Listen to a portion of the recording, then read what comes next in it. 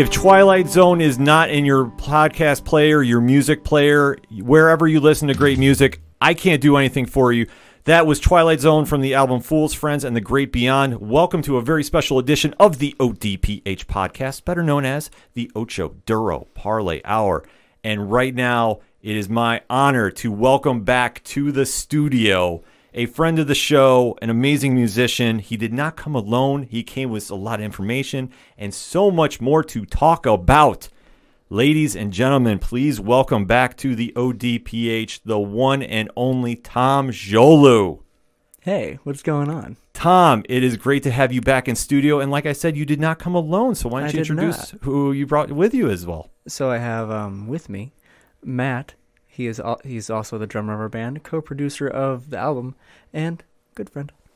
Hey, I'm glad to be here. Well, welcome to the show, Matt. We're definitely excited to have you here. Remember to join in the conversation on social media and use the hashtag TomJoluODPH because we just want to make sure everybody is aware of the new album that's coming out because it is fantastic. And Twilight Zone is just like the tip of the iceberg for the music onslaught that's going to be hitting your earwaves. I am just super excited about this album, super excited to have you back because the last time we did, obviously there's been a little change in the era that we live in. Yeah. And you just came out talking about the new music and everything that you have coming with it. And why don't we just walk through, because like I said, the last time you were here, kind of just going through your musical journey, everything from Call Me Jonas to A is for acoustics, B is for bees. Yeah. And then you said, yeah, I got some new music coming out. I got a concept album in development. So as we were last talking, what has been the journey so far? So the journey so far, we recorded the album pre-COVID. It was probably, 2 weeks before everything went to the... Yeah, it was the March 1st was when we recorded. Yeah. So we did a 2-day extravaganza of nonstop recording. So we did everything, all the principal tracks done. And so the plan was to release the album in actually last year around this time and then tour on it. Obviously that didn't happen. Here we are.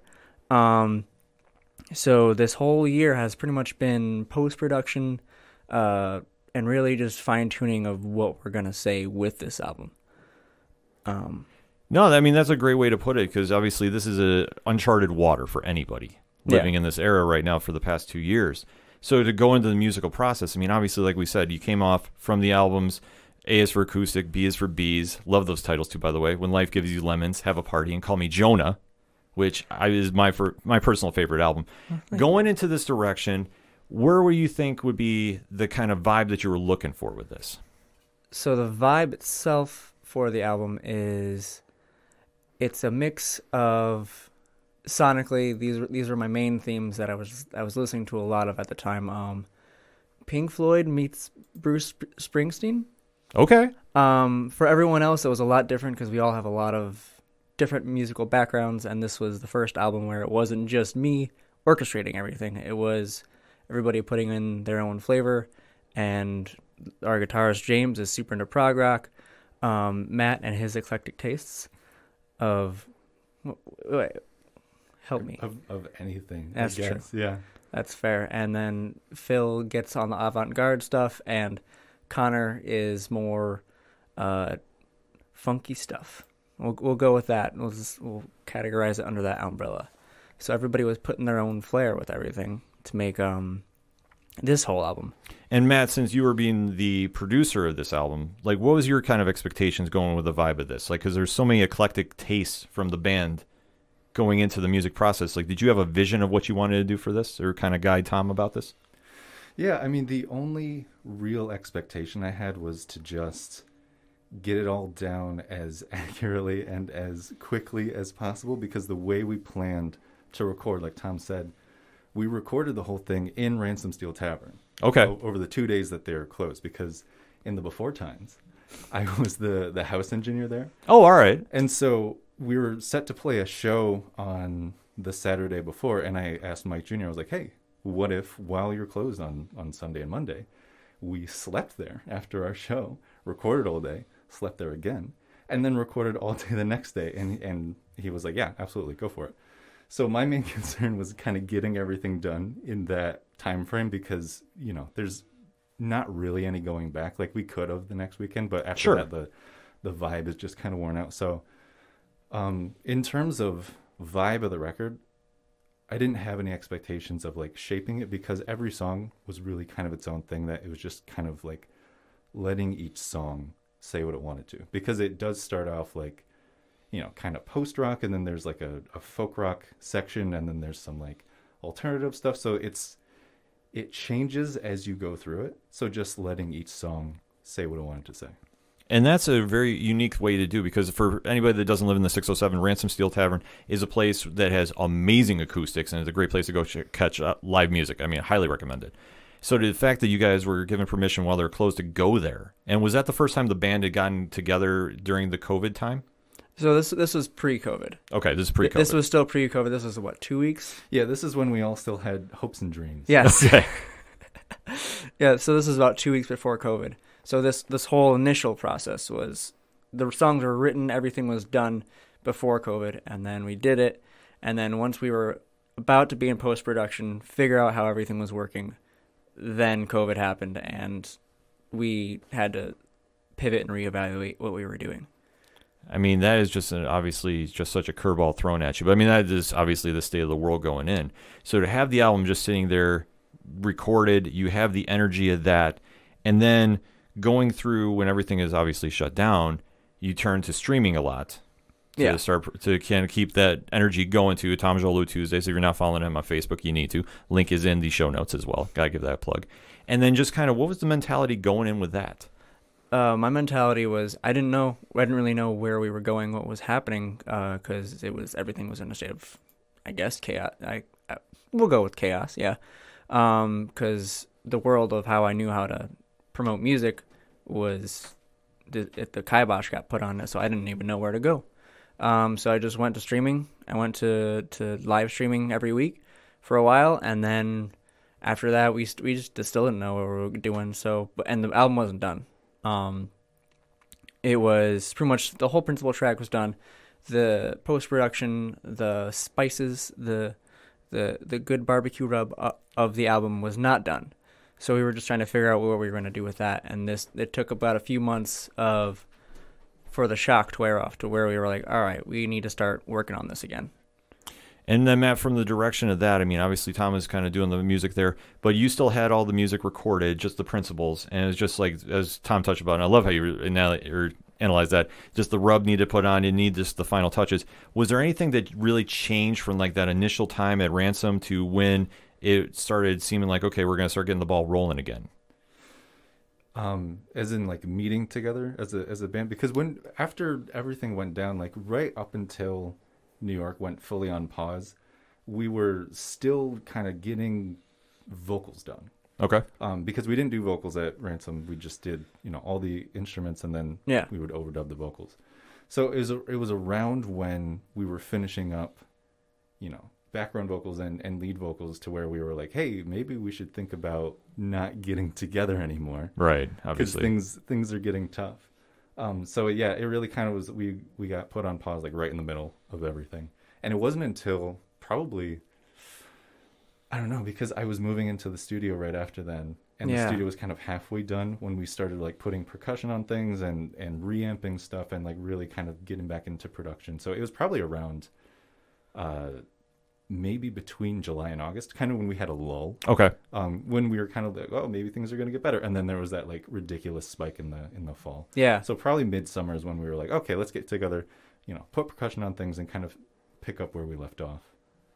And then was it still like the same ideas you had going through, or did anything like really change, would you say, from the direction of the album? Or is it just kind of like when everybody gets into the room, that's when it really dictates the pace of the album and the theme of the album? Nothing super changed, at least in my head, because, I mean, again, it just gave me time to think, gave me time to, because I was the principal lyric writer, and I've had this idea stewing around in my head for going on 3 years now. So, and I've had a lot of ideas of what I wanted to do, what I wanted to say, and since we had the time, the special sauce and the spices, we was like, all right, that was a lot of time where Matt and I just sat in the studio, and more Matt than me, but I had a musical direction of what I wanted to do in my head, and I was like, hey, Matt, can you do these things? And he said, Yeah, probably. Would you say it was more of a challenge for both of you, since it was just you guys couldn't really meet up to talk about the process, but just doing the communication exchange, still being on the same page about it? You want to take that one? Well, very luckily, not a whole lot changed in like the macro presentation and macro arrangement, because we had done so much demoing, so much rehearsing to prepare ourselves for the 2-day sprint that we were getting ready for.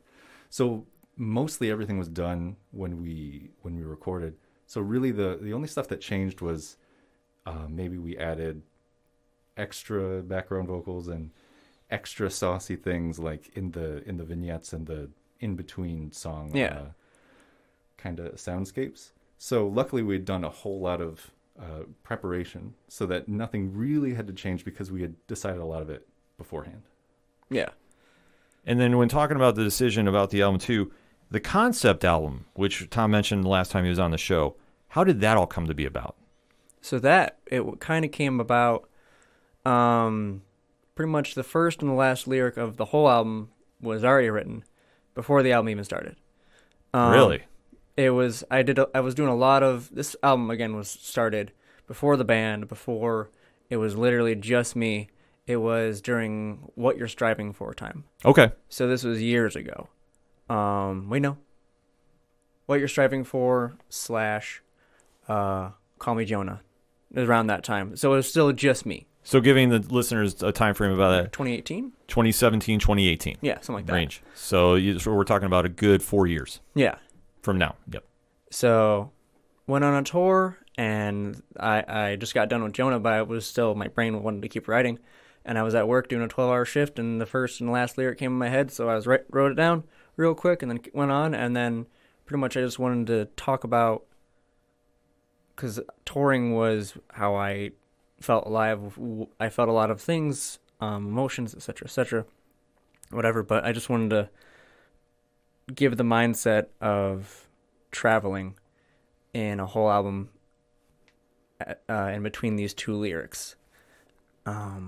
No, but that's just such a very unique concept to build off of, because you think about it, it's been time frame, it's been 4 years, and you've been sitting with the last line of the album already written. Mm-hmm. I mean, that's just such a cool concept to me, no pun intended. It's a lot of stuff. You see it a lot in poetry, you see it a lot in, especially lyricists, surprisingly. Lorde, she did that with the album Pure Heroine, I think it was. The first lyric and the last lyric create a sentence. Okay. And that's same thing with this. And same thing with poetry. There's a lot of things where if you go back and they have a whole book of their poems, the first sentence and the last sentence, essentially that's the whole thesis statement of this whole giant amalgamation of work. Right on. I mean, that's just such a very unique thing that you don't hear a lot about, too, in songwriting. It's an underlying theme, but it's something that once you really start digging into and getting an idea and a vibe of an album, it's just hearing those little stories. It just adds a little more intrigue to the album. And I mean, we're always hearing about concept albums, and everybody I think has a different version of it. So, I mean, when you hear that, I mean, what's your instant reaction, both of you, about this? My instant reaction is Dark Side of the Moon. Okay. Instant reaction, that's, at least when it comes to sonically, that's how I was first introduced to a concept album. Sorry, Matt. Go ahead. No, I mean, I'm having trouble thinking of any concept albums that I've listened to, but you kind of operate that way all the time. Like, pretty much all of your full lengths have been concept albums, right? Yeah. Yeah, they've all been pretty much directly from my notebook. So Josephine was the journal after my mother died that whole year. That's what that was. Oh, wow. Call Me Jonah was my notebook for like about a year or so of just trying to start over. I guess relationship, figuring out how I wanted to be in relationships, how I didn't want to be, how I was as a person, trying to figure out myself in that. This one is more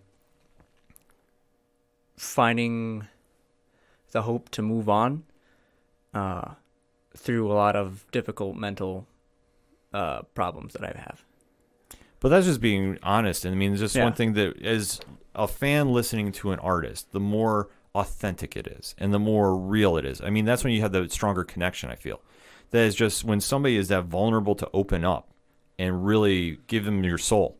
And then to really just hear that come through their music, it's just truly one of the most powerful things about writing music. And I mean, just writing in general.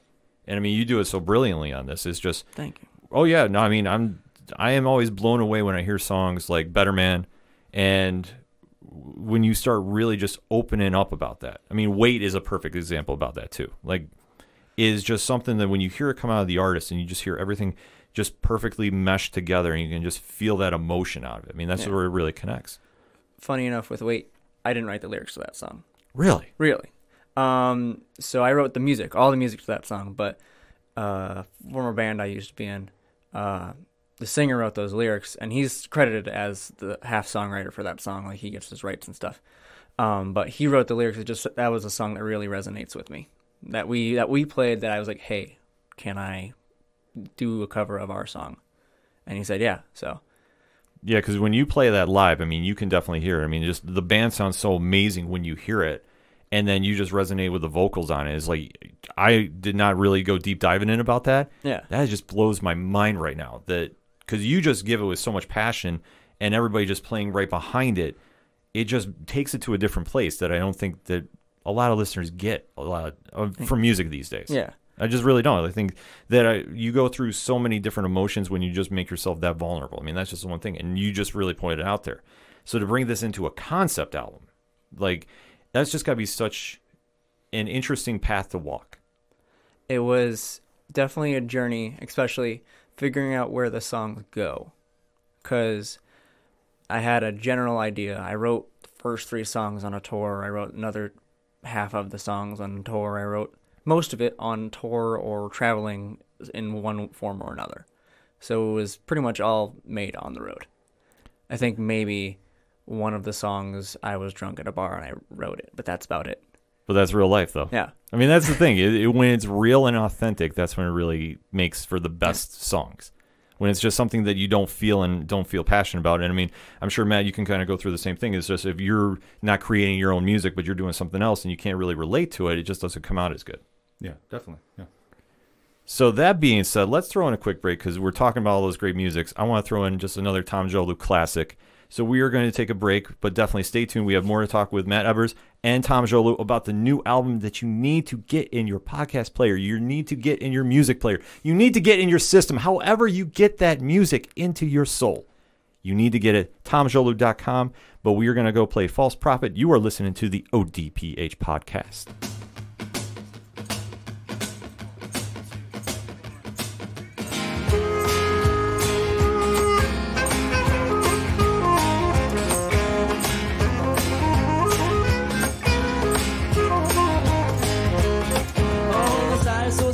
You're so proud of yourself for the knowledge you acquired, all the books on your shelf. You scheme to kind of understand, I got sort of know. Good God forbid, and I won't put that a flaw for you. They know nothing and you know it all. So please dip aside and run it out when your table leaves you it all. You speak truth, replace bad lies, oh lies, oh oh oh oh. Point in the dirt, you see the sky, so alright, so still your man the other one, and won't leave light, right?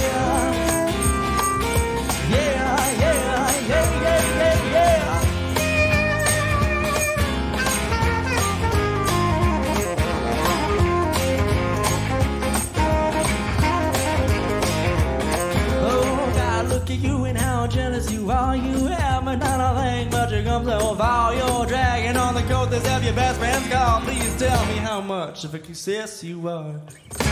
You speak truth and it's bad lies, oh lies, oh oh oh oh. Point in the dirt and see the sky, so bright, so go on and see the other one, and only late, right?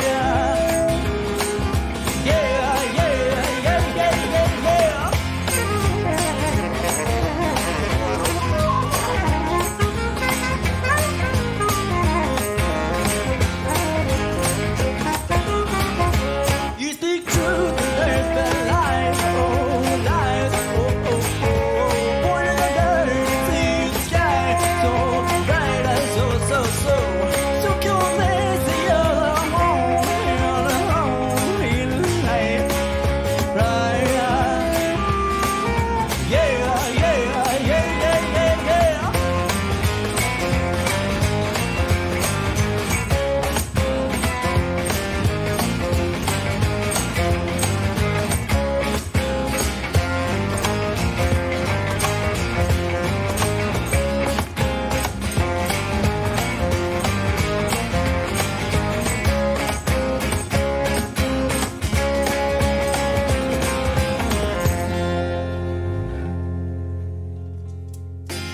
Yeah.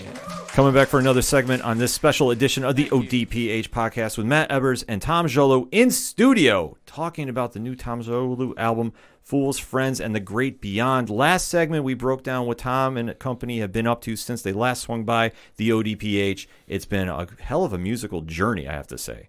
Just from the intimate recordings to obviously dealing with the environment we live in now to finally we are here. The album is complete and it's ready to go on tomjolu.com. But it's not a simple point and click. No. Tom, why don't you walk us through this? So we decided that this album was not going to be the concepts and everything. It's so near and dear to my heart, at least lyrically, that I didn't want to just put it on streaming.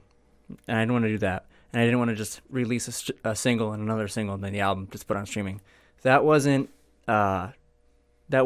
what felt right. This is a very intimate album lyrically for me, talking about things I haven't talked about with anyone really. So I decided to bring everybody in and make this experience more personal.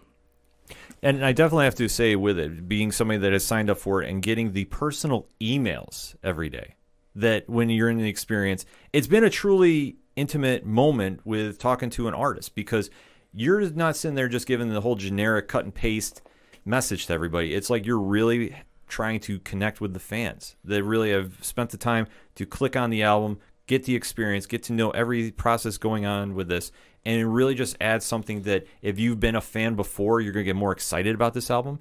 If you've never met Tom or anybody else in the band, you're going to really get to know them very well. Yeah, that's what I try to do with emails. It's not just you're another number, you're another fan, you're another nameless person. I want to get to know people because you're signing up to something that it's a lot. It's a 7-day experience and it's a lot, but it's an exciting thing that I'm really excited about and I want you to be excited about, and I'm trying to feed off each other's energy, make everything work with each other, and I'm not trying to just bullshit anyone with anything. No, I think it comes off very authentic.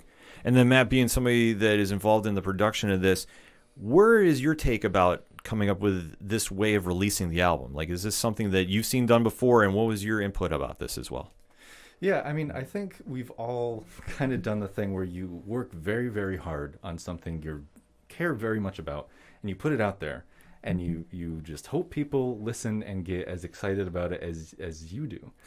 Which, if you've ever done that, you know that it doesn't work that way. Right. So, because, anytime anyone puts effort into a work, there's, things that happen over the course of it. There's a lot of love and detail and care that you put into the work itself that you want to share with people in detail.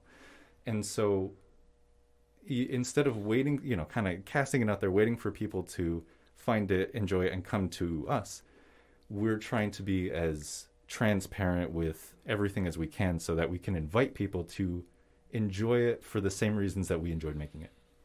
And that's a great experience for a fan too, because you can definitely feel the emotion coming off this. That it's not just something that is just, hey, thank you for donating on however you're paying for this album. No, this is just something that as a fan you can definitely connect with, and just getting those emails and making you feel not that you're just another fan, but you're almost part of the listening group right there in the crowd. Yeah. And the cool thing with this is that if you sign up for the album, sign up for the experience, it's completely free. That's the coolest thing. So what you get with the album, yes, you get the song. You get free to download the song via Wave or MP3, wherever you want to listen to it, however you want to listen to it, it's there. That's there. And then you get the lyrics to the song, because, I mean, it's in detail that seems so mundane, seems so whatever, but it's, I don't know, it's one of those things where people take advantage of listening to lyrics, and I know that my voice gets a little Eddie Vedder-y, and sometimes I slur my words a little bit, so it's like, hey, what are you saying? I'm like, well, guess what? There they are. That's what I'm saying.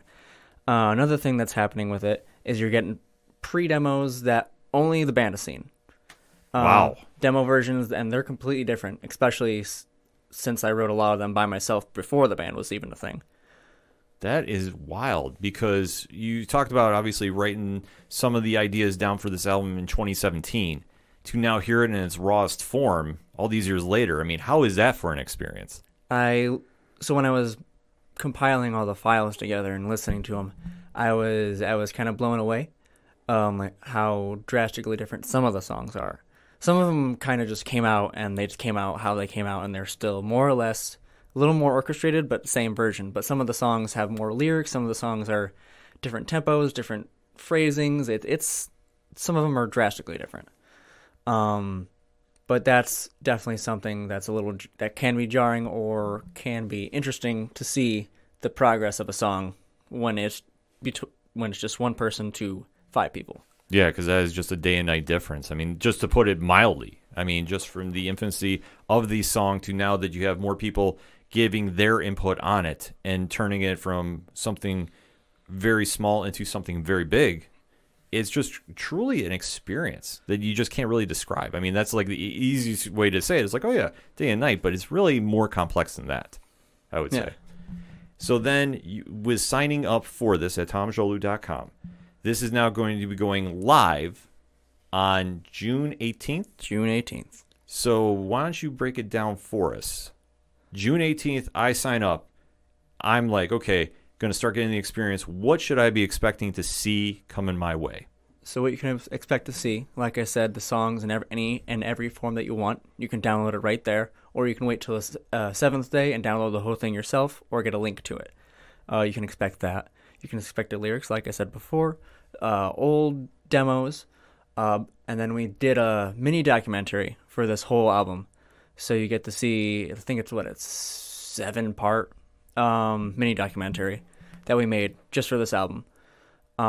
That's insane. I mean, just to allow that creative process to be taped. And I mean, to Matt, being somebody that is producing this, did that give any extra pressure to do, or was it just like, no, the camera's here, but this is going to really show you the behind the curtain? No extra pressure. It was originally we wanted to do it because the whole album experience is kind of the culmination of appealing to different types of listeners.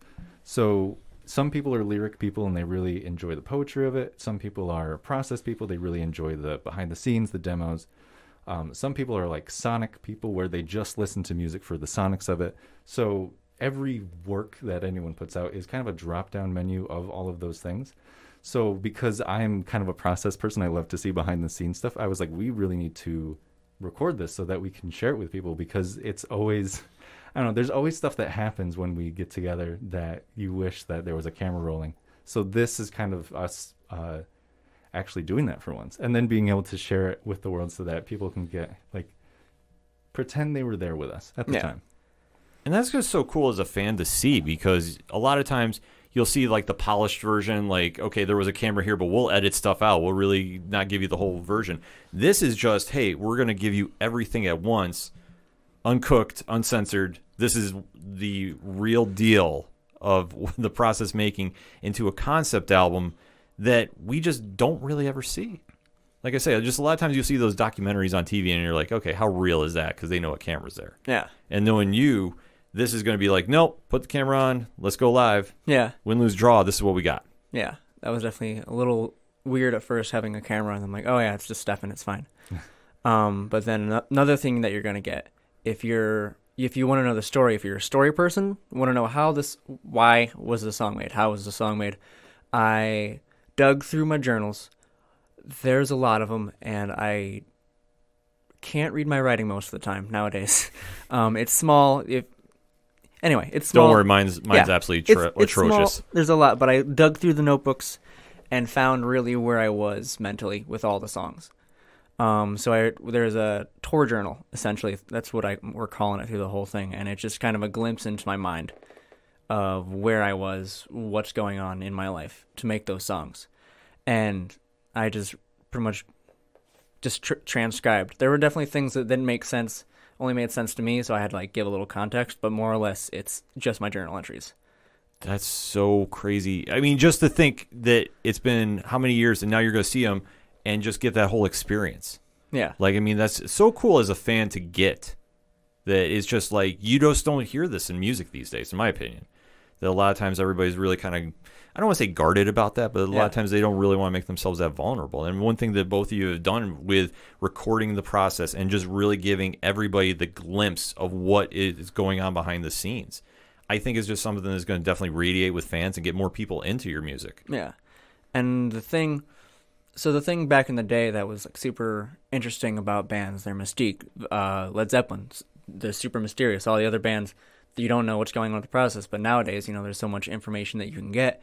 And I want to kind of be the opposite. It's like, we are real people. We're not some mythical beings. We're just some dudes playing music, talking about our feelings.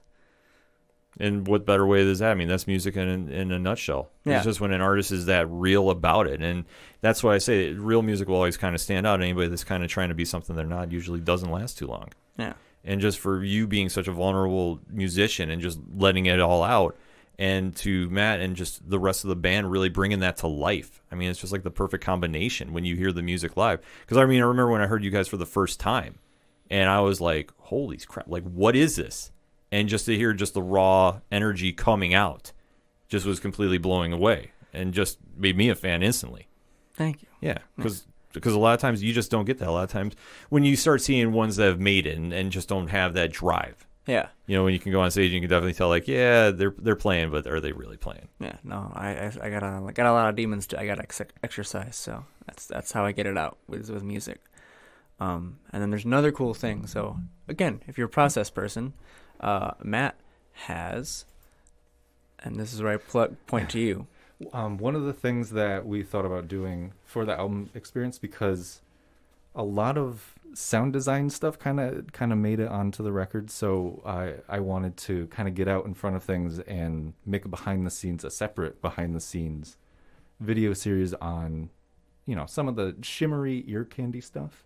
So there's something that happens in pretty much every song that is like, oh, that's a different, like a non-musical thing. Okay. So it's just a behind the scenes of me unpacking the vignettes that kind of like usher you from song to song, but also some of the sound design, sonic imagery that happens in the album. So just trying to cover all of our bases. Yeah. And that's so detailed too that, I mean, I wouldn't even think about doing that, but that is just, I mean, kudos to you guys for bringing that to the table. Yeah. And just really illustrating that point. And I definitely can't really take all the credit for this idea. I went last October, I went through an album experience myself with a band called Basic Printer, and it more or less the same idea. But I realized that, and that album itself was such a personal album, and I realized that I made a personal album myself. We put so much work, so much love, so much effort and time, and why not just give it all the attention it deserves? Yeah. I mean, that's especially what you want to do, because especially with a project that you've been building on for so long, you want to give it its proper due. Yeah. That you don't want to just go and, I don't want to say mail it in, but you want to make sure that you get every point nailed on it. Yeah. Because this has just been such a labor of emotion to do, that you really want to present it in the best format possible. And all of this, like we say, you can go to tomjolu.com, click on a very easy link, put in some quick information, and boom, you have the music. Yeah. And you have the experience and everything that is Tom Jolu coming. And then even more down later this year, you said off air we have a merch store coming? Yes. So June 18th, once you go through the experience, you can go through the whole thing. Again, you can get the album for free, take it, whatever. It's yours if you want it. And then you go through the experience, and if you feel, wow, I want more through this experience, I did a lot. I experienced a lot. We have merch. We have a merch store coming. It's through Shopify. I'm pretty much done with it. All I gotta do is kind of hit the go live button, and it'll be ready. But we have t-shirts, stickers, buttons. One thing that we're gonna make a small run, because I don't know if they're gonna work either way, but we're making them ourselves. Also, print the t-shirts ourselves. Wow, it's just going to complete DIY. As much as I can, because it's cheaper that way. Well, yeah. And we're broke. But so the tour journals itself, going to make physical copies of them, about 10 of them. Wow. So see how that works. And if people are into it, then we might, spend a little more money and make some more. But right now we're just making DIY 10 booklets. No, that's a perfect thing to start out with, too, because that, like I say, going on the fan experience, you don't really see that too much. Yeah. And to have that kind of unique gift. Yeah, I mean, it's kind of just what This whole album is to steal Matt's lines. It's a musical journey. It's a musical road trip. And then, again, there's a lot of imagery. So I'm just thinking of what would be cool to have. Like, what do you have on a road trip? I have a tour journal. We have bumper stickers for sale. We have anything that I'm trying to think of what we have, and then just kind of put it out all in merch style and see what sticks and what doesn't. And if it doesn't stick, it's okay. We made it ourselves. No, I mean, that's perfectly all right to do, because when you got one shot to take, you got to take it. Yeah. And especially with this album coming out June 18th, that you can start getting the experience. I mean, obviously, Twilight Zone is now available wherever you stream great music, and you should already have it download by the end of this episode. Just putting that out there.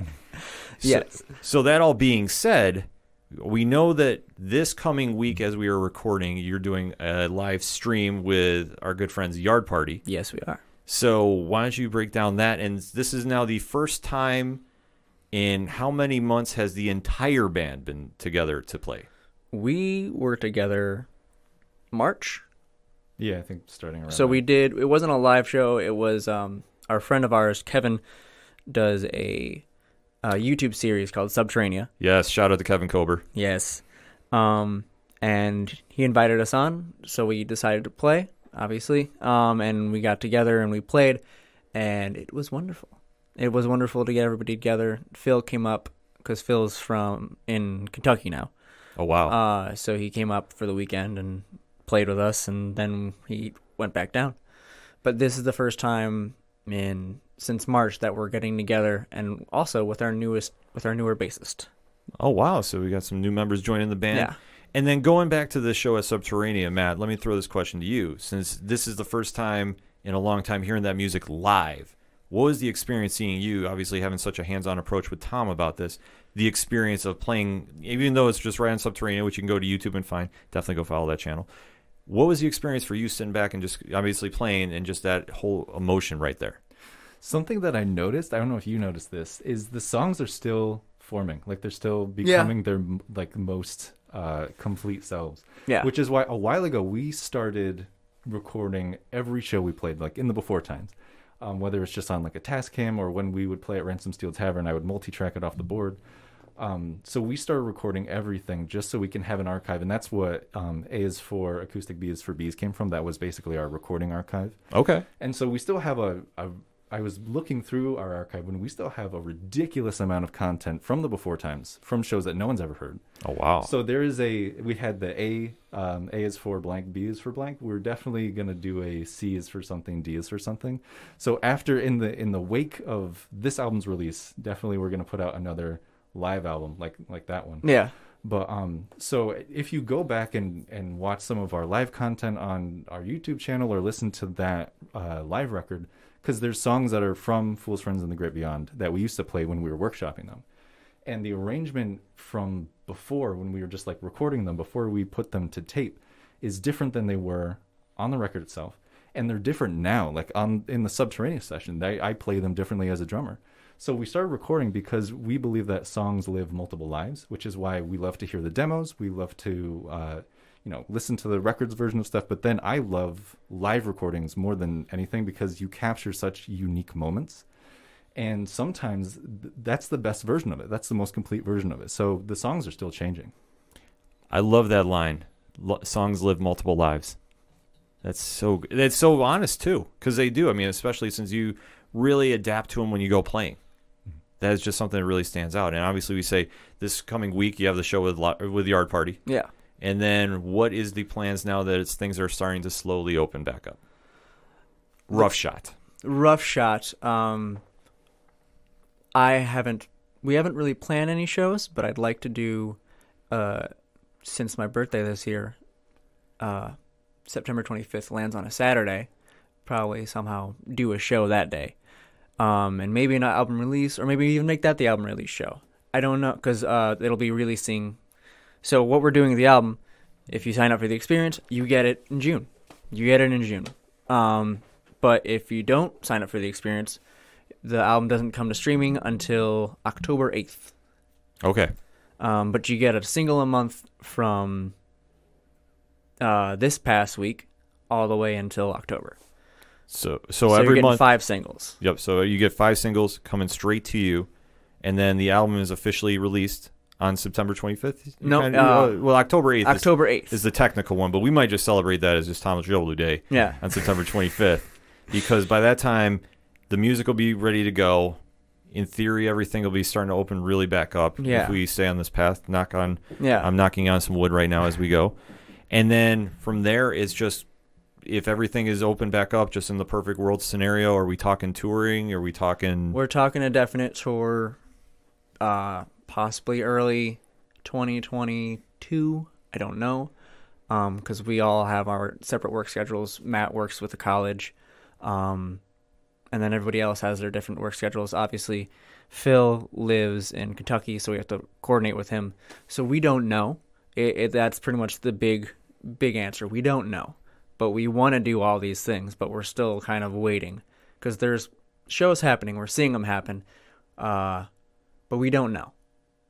It's like I'm just trying to play it safe because I don't want to have expectations and then have them blown away because there's a big surge or something. Oh, absolutely. I mean, obviously, it's always card subject to change, like we say in pro wrestling. Oh, yeah. It's just with everything happening, you don't know. But just in the perfect world, it's like, okay, if the door is starting to finally open, where are we going to take this journey? Yeah, it's definitely a birthday show, hopefully, for me. And then probably early 2022, we're going to do a tour. I don't know where, but I'd love to do a tour.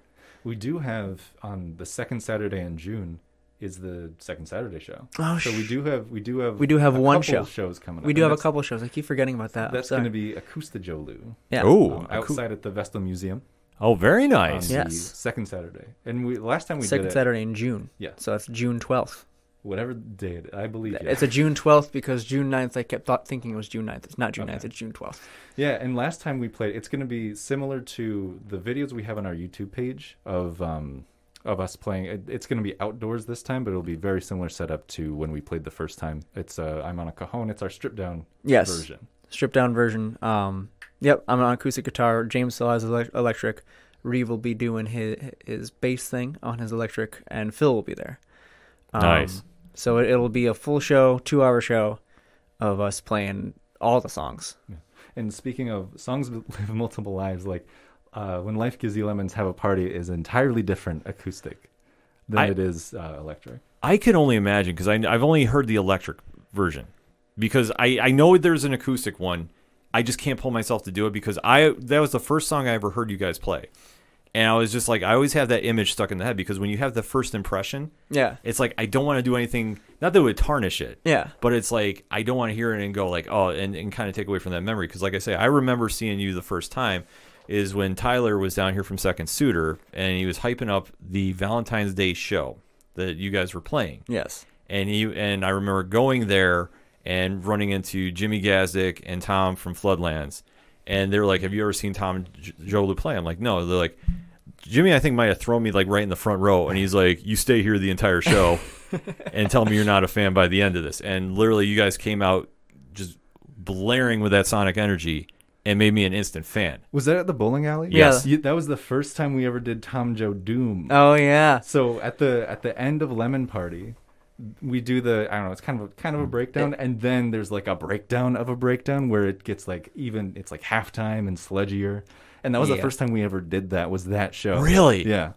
Oh, wow. And we recorded. We have recordings of it. You can see it on our Instagram. That's why we record everything, because, you never know what's going to happen.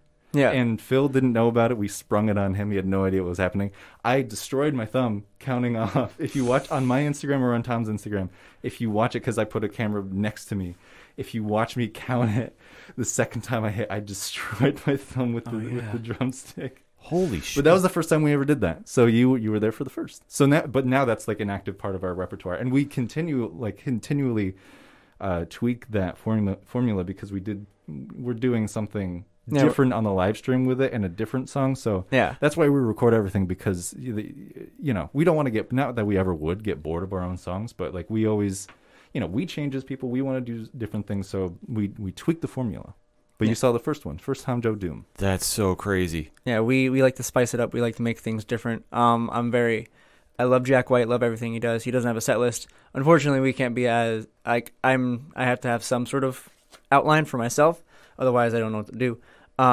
But we always tweak, what's the football term? Oh, audible. We always do audibles, especially on longer sets. And man, I just felt like such a nerd right there. Like, well, what's the football term? It's all right. I talk sports every week. So no, it's fine because like it was always on my tongue because I was hanging out with Tyler Reed all the time, and he eats, breathes, sleeps football. Yes, he does. Big Tennessee Titans fan. Yes, he is. Yeah, and I mean, I just remember taping because I was taping that show too. Which we think we still have the footage up at the ODPH Facebook page. Okay. Because I was doing it on Instagram stories. Yeah, that show obviously was just an amazing show, top to bottom too. And just to see that energy, like if you're not sure about how Tom and Matt and the rest of the band bring it live, just watch those videos. Go search them out on YouTube because they definitely deliver on it. And just to see that the album is now finally done, we're going to get some new Tom Jolu music is truly, truly an awesome time. I want to throw in one last break before we wrap up this episode. So let's go back to play the song. You hear this on 607 TWS each and every week as we kick into the show. This is Sideshow by Tom Jolu. Make sure to hit up that hashtag Tom Jolu ODPH. Continue the conversation, and we'll be right back.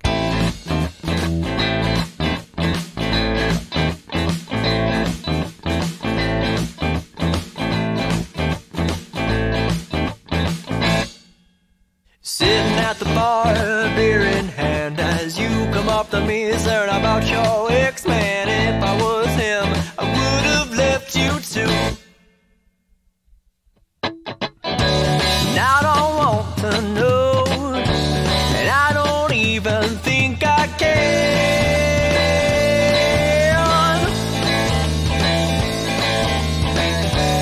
I don't want to know, and I don't want to know. Your mouth keeps moving and you don't make a sound. Oh, I don't know.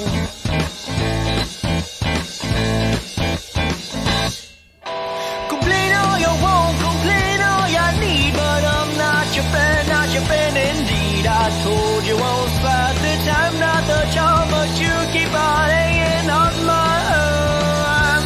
I don't want to know, I don't even think I care. No, no, no, I don't want to know, I don't want to know. Your mouth keeps moving and you don't make a sound. Whoa,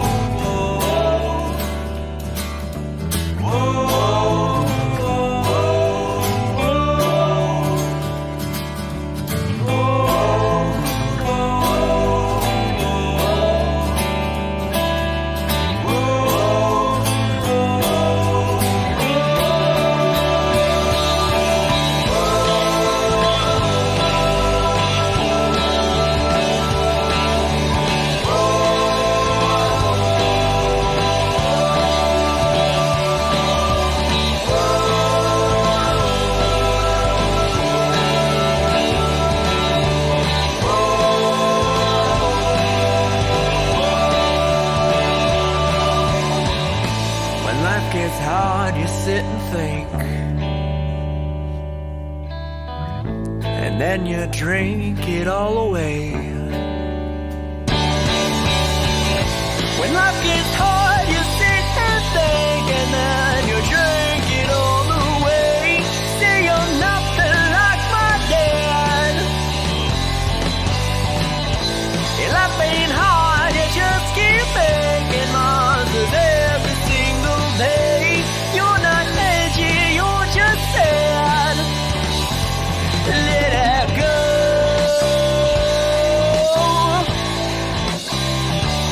Let it go.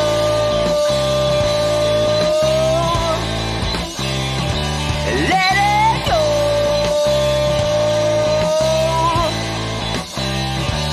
Let it go.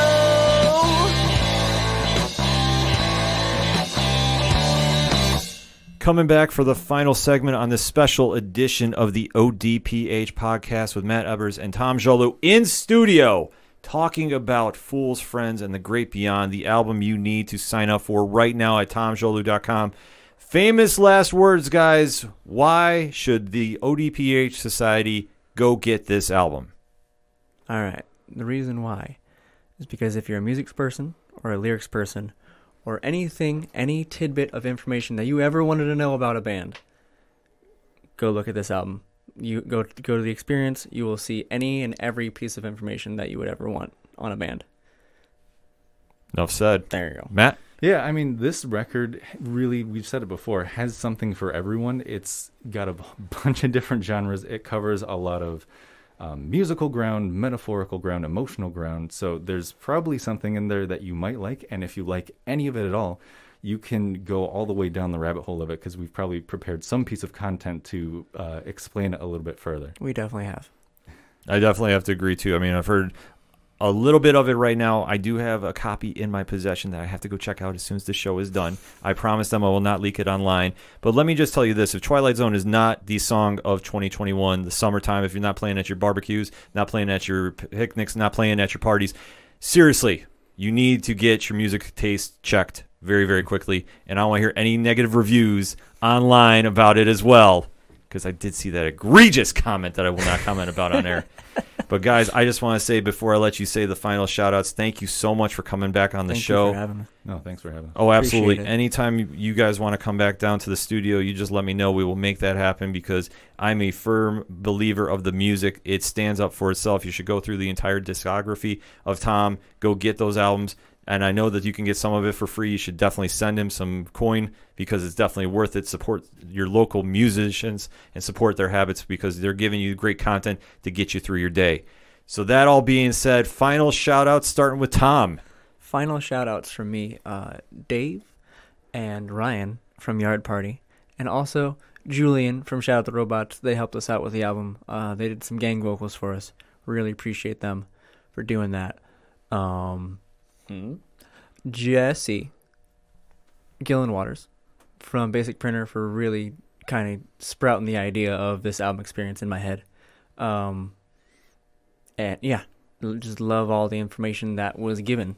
So there's that. And who else? That's all I got. Yeah, that's all I got. Shout out to Second Suitor for being our sister band, Thank you. essentially. Shout out to Kevin Cover for just being a scene legend, if anyone has that title, Kevin. And Michael Micha for just being wonderful in general. Yeah, he's nice. He smells great. Oh yeah, duh. Michael Micha did the album cover. Duh. Oh my gosh. Oh my god. Okay, real quick. The album cover looks the way the album sounds to us. When we were picking through some of the wonderful art that Michael Micha made, that was the one that really stuck out. This kind of encapsulates everything in one image. There's the road trip, there's the absurdity, the abstract nature, just everything. So Michael Micha, thank you. It's just great. Yeah, it's a fantastic looking cover, too. You definitely need to go to tomjolu.com. Go sign up for this album. I'm going to give you the highest possible recommendation for it. It is that damn good. You need to get it to your player. Gentlemen, thank you again for coming on the show. Thank you again for having us. Appreciate it. Anytime, anytime. Thank you for listening to this very special edition of the ODPH podcast, better known as the Ocho Duro Parlay Hour. Let's take you out with another Tom Jolu song. This is Better Man. We'll see you next time.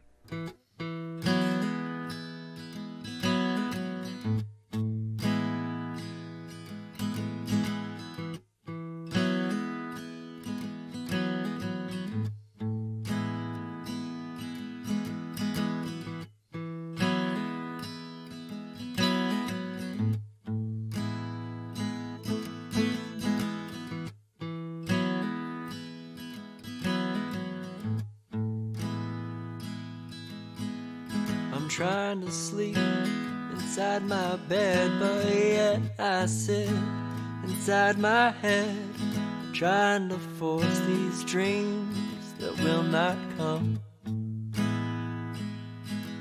So it's another night of listening to the crickets and the train tracks sing the songs of longing, love, and of loss. But how can I relate to bugs and trains when I cannot relate to you telling me you want the good, the better, the best, or whatever may come? You got a better man in this deal, despite how I do not feel. You got a better man in this deal, despite how I do not feel.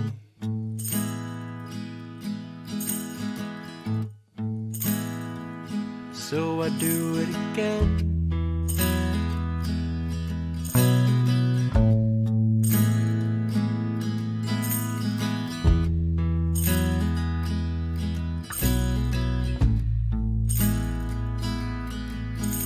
I'm thinking as I sit and sing, do I love you? Are the idea you bring, are you a puzzle piece to the problem that I see? But you're not a piece, you're a human being with thoughts and feelings and ideas to bring to this crazy world that we find ourselves in. You got a better man in this deal,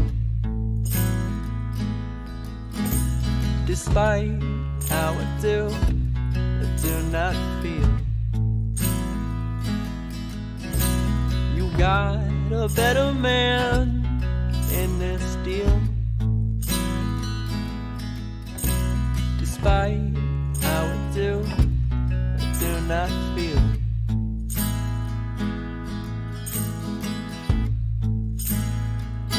So I do it again.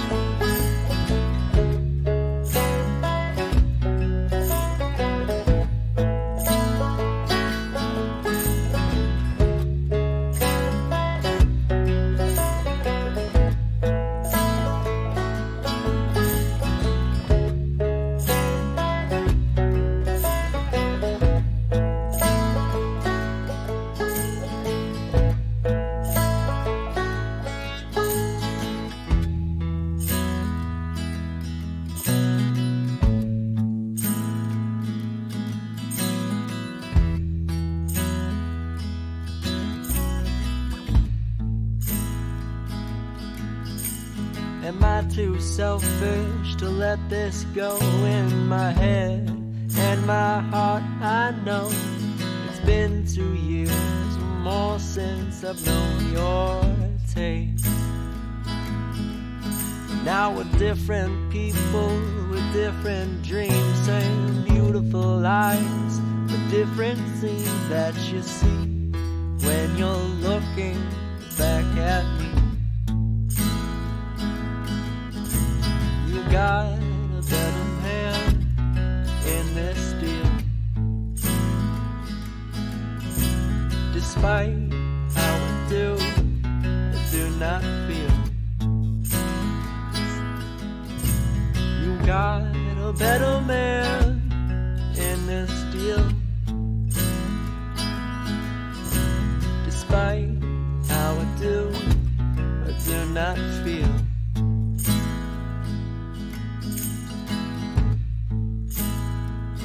So I do it again.